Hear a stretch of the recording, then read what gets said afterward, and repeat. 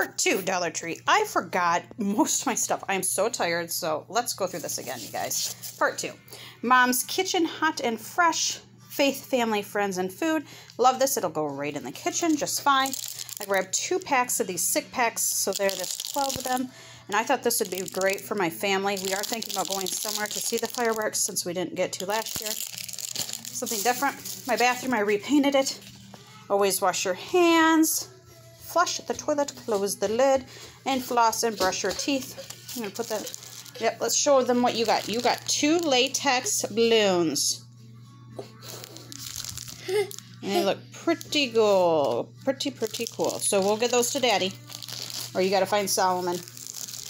I got tablecloths. If you follow my hauls, I have hauled these before. But I wanted to grab 2 extra because we got sick Memorial Day. And I did use some because we didn't want to miss out on the party just because we were tested positive. Great dads are like barbecue. Kind of tough on the outside, but tender and juicy on the inside. Happy Father's Day. My brothers are twins, and then I have my dad and my husband's dad.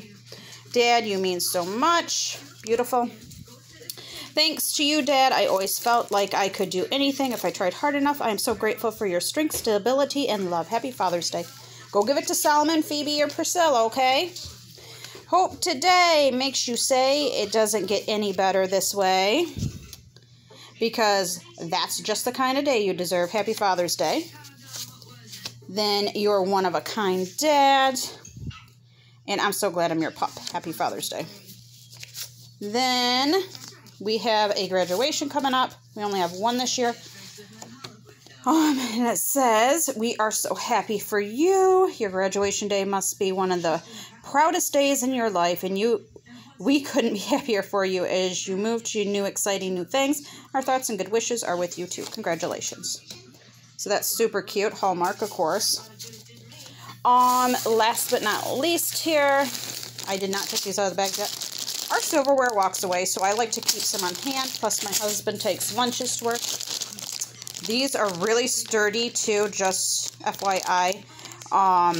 So if you need silverware, they're not like cheap and flimsy. So I grabbed some spoons. Boy, did I grab spoons. I'm not sure why I grabbed so many. I thought maybe they were forks and stuff. This is what happens when you don't go to bed till 4 in the morning. Then I seen this there, and I thought maybe my girls would like to try that. Or I'd give this to my 13-year-old niece. Shaving soap and a sponge. Her hands are really raw to my nieces due to living on a farm and doing farm chores. So I think this is a good brand.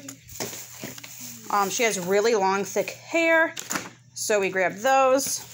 Oh, this I think's for our dog. Our dog. We love our dog. Hair things, more for her or for me. I'm growing my hair out too. And my 13-year-old also has long hair. And utterly smooth. I know this is good hand cream. Plus now my 13-year-old daughter is also saying her legs are super itchy. So I do have some lotion on hand. That is all of my haul, I promise this time. And we shall see you in our next clip. Goodbye.